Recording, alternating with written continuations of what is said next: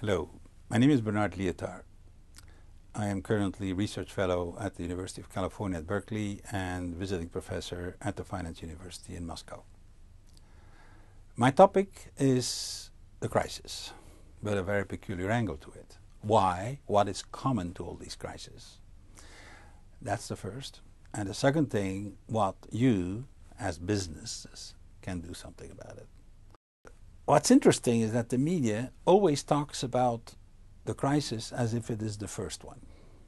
And for us, of course, the 2007-2008 one, which is the biggest on record, since the 30s for at least, is what we're referring to. In fact, the IMF has inventoried 145 banking crashes, 204 monetary collapses, and 72 sovereign debt crises like we have currently with Greece.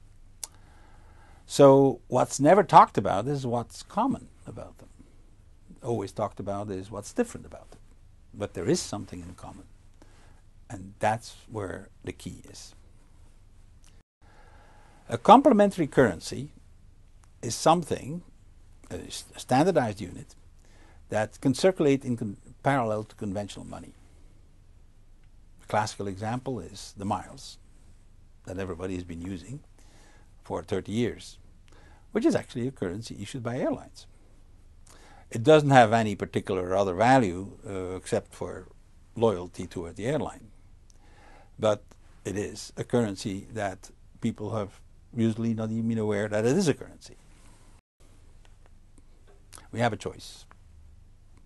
If we try to resolve all the problems of the 21st century with the old model, with the idea of one currency per country of the same type, we're going to get in trouble. I think it's time to embrace a new way of thinking in the monetary domain.